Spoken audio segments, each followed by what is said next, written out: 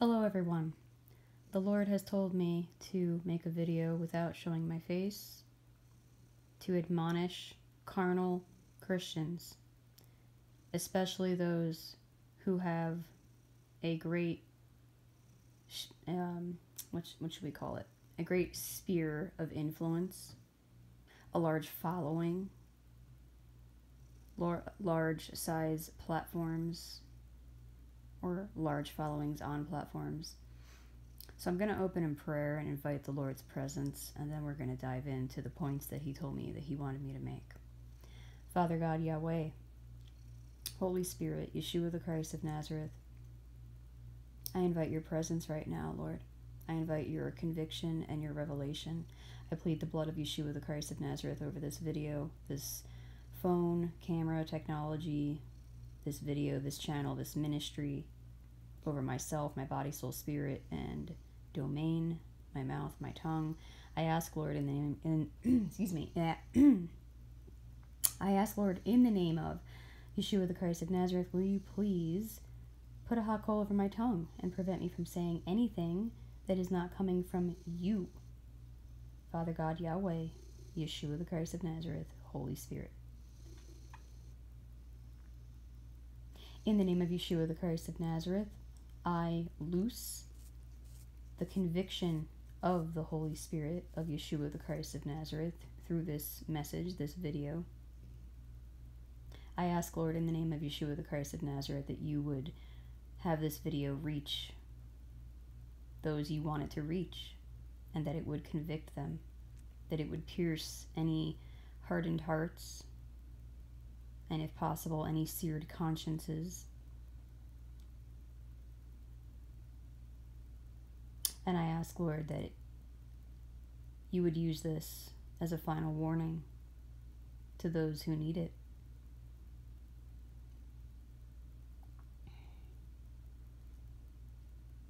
I invite you, Jesus, Yeshua, to come and have your way here and speak and say whatever it is you want to say, Lord. I know the basic outline, but if you want to take over, Lord, you are more than welcome. I invite your presence. I invite your words. Let it be your words and not my words, Lord. I invite the fire of the Holy Spirit to come and rest upon me and upon this video. And I just say, have your way, Lord. I submit and surrender to you. In the name of Yeshua the Christ of Nazareth. Amen. Okay, so point number 1. Carnal Christians, especially the ones who have large followings, large spheres of influence, the Lord is rebuking you for the false doctrines that you are teaching, that you are influencing people. They are his sheep, they are his lambs, and many of them are very easily influenced. And many of them will just go and regurgitate whatever it is you say, and they will do whatever it is you say.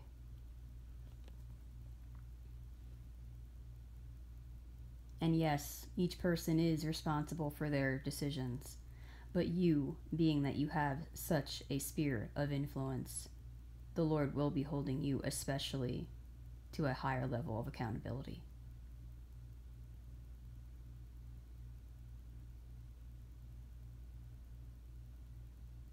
He says you are the church of Laodicea. You are led by your intellect, your own depraved rationale, instead of by the revelation of his Holy Spirit. And he has had enough of the false doctrines that you are teaching. Some of them being so ludicrous, so unfounded, that it is amazing how people are still regurgitating what you say, doing what you say.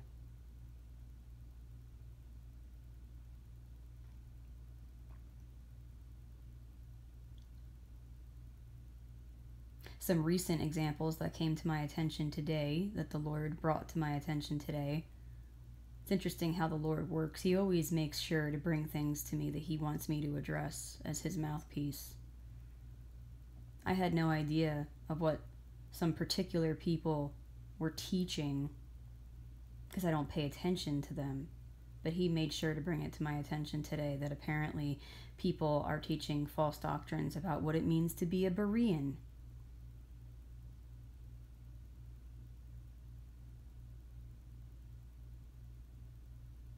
As well as what constitutes, what the criteria is to have a ministry.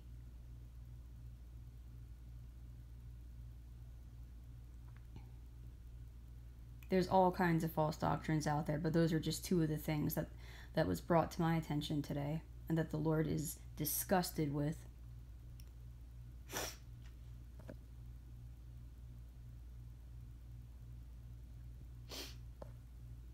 Perhaps I will circle back around to elaborate on that. Point number 2 that ties in. The Lord is rebuking you, carnal Christians, you Church of Laodicea influencers, led by your own depraved rationale, your own depraved intellect. He is rebuking you for how you are influencing people to go and attack, to criticize and falsely accuse his truly ordained anointed ones, his true prophets, his true teachers.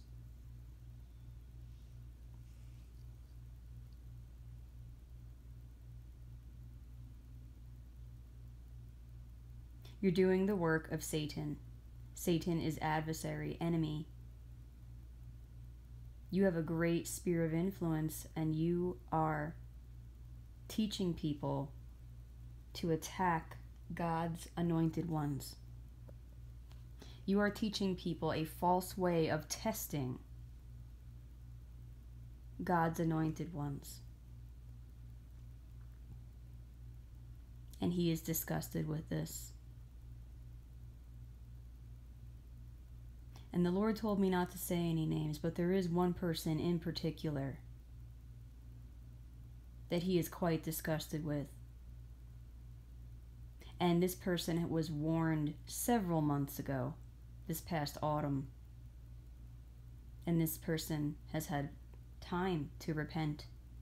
And it seems they are just going further and further into their digging their own grave, really, with the Lord.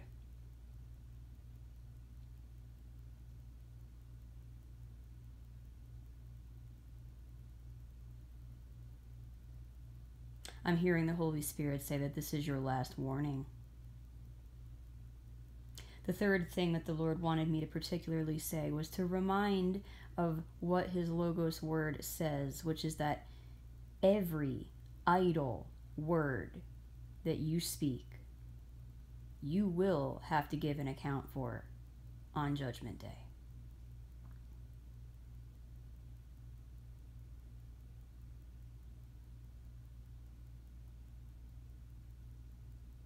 To be a Berean means to study the Logos Word of God diligently. It means to seek the revelation from the Holy Spirit.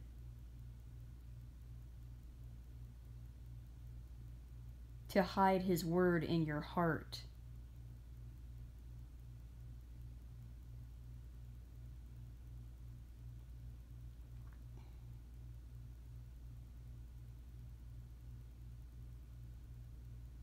You carnal Christians, you Church of Laodicea influencers, are leading people in the exact opposite direction.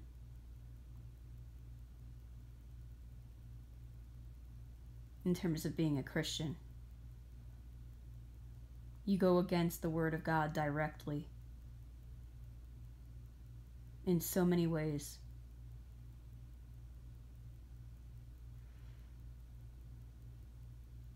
This is your final warning to repent.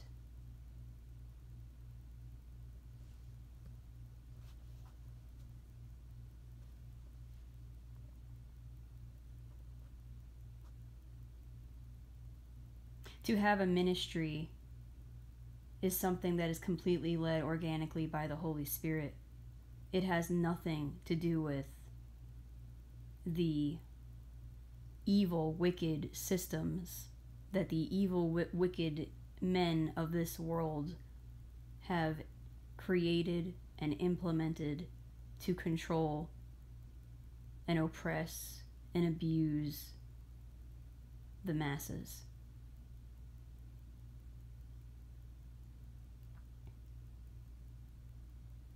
The Lord sees every single thing you're doing. He hears every word you're saying. And He is watching the effect that you're having in His church, in His body,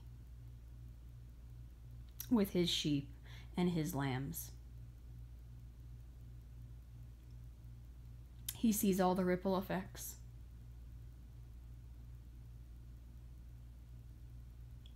And you are moving Him to anger. And He will be laying His fist down soon. That's what I'm seeing right now. I'm seeing the Lord. I'm seeing His fist. I'm seeing the Lord's fist, His angry fist.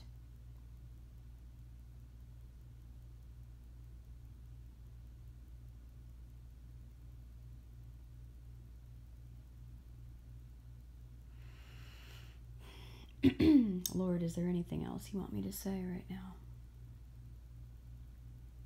Yahweh, Holy Spirit, Yeshua.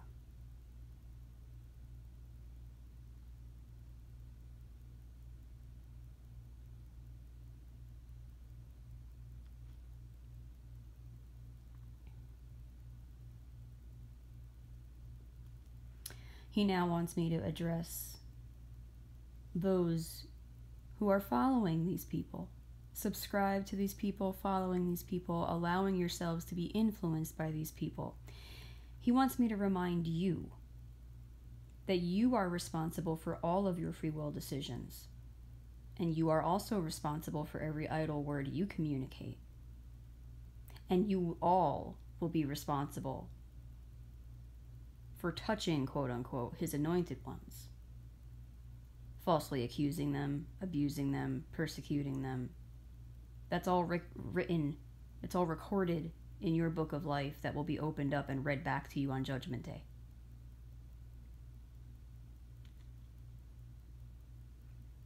You better dig in to the Word of God, not just with your intellect, but you better seek the revelation of the Holy Spirit of Yeshua the Christ of Nazareth to know how to interpret it accurately, how to comprehend it accurately, how to digest it, how to apply it.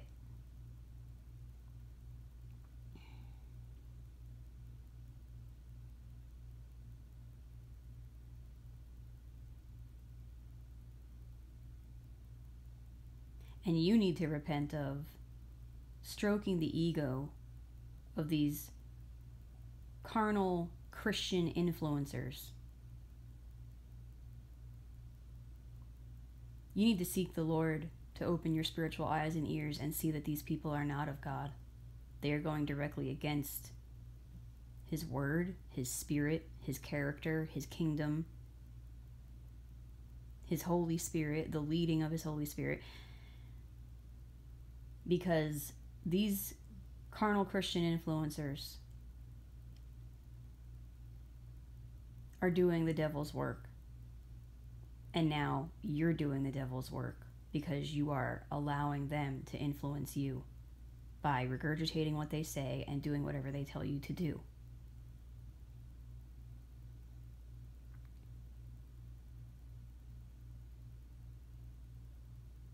Every decision a Christian makes should be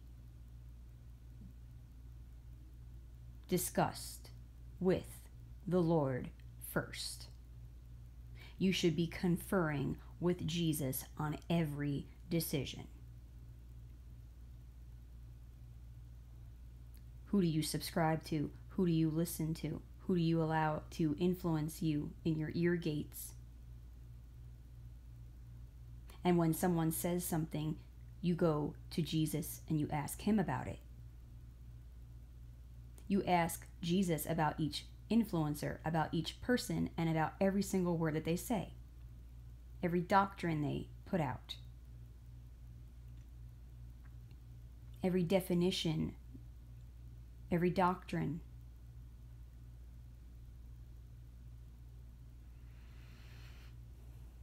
Ask Jesus to reveal to you the truth of someone's heart, their character, where they're at spiritually, their heart posture.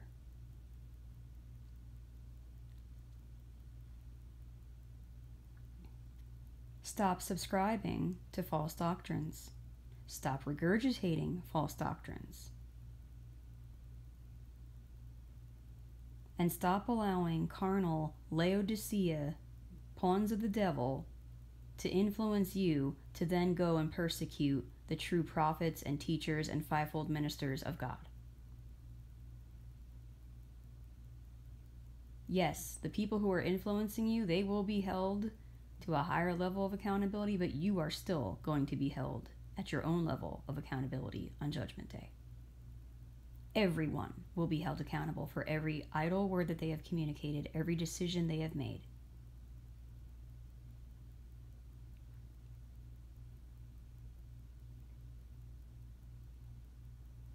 We are in the tribulation. We are heading toward the point of everything collapsing and not being able to buy or sell without the mark of the beast. You need to start thinking that through and discussing it with the Lord. Not just in your own intellect. You need to start asking for revelation and instruction from Jesus. There's too much intellectual discussion going on and not enough discussing with Jesus going on. There's not enough intimacy going on with the Lord. Prayer. Prayer is conversation with God.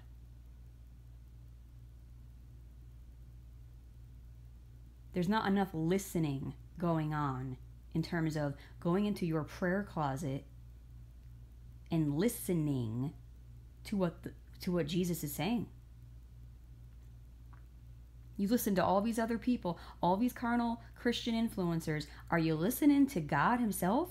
Are you listening to Jesus? Are you even asking Jesus what he says?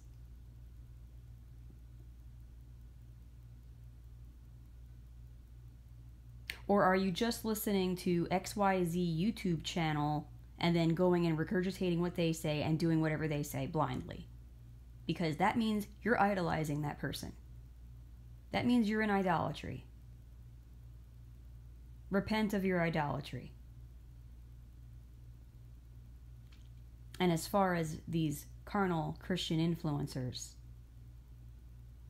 a lot of them are reeking of pride. And the Lord says, your pride is going up my nostrils and I am disgusted.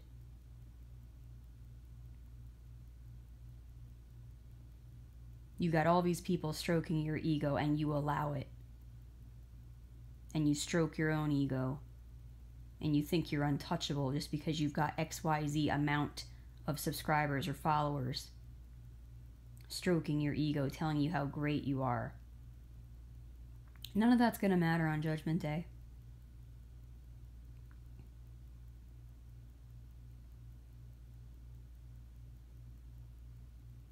Repent. This is an official warning to repent. The carnal Christian influencers and the subscribers, the followers, repent. Drop it all, stop dead in your tracks, and seek Jesus. Ask him what he says about everything that you're doing, that you're hearing, that you're saying. Humble yourself.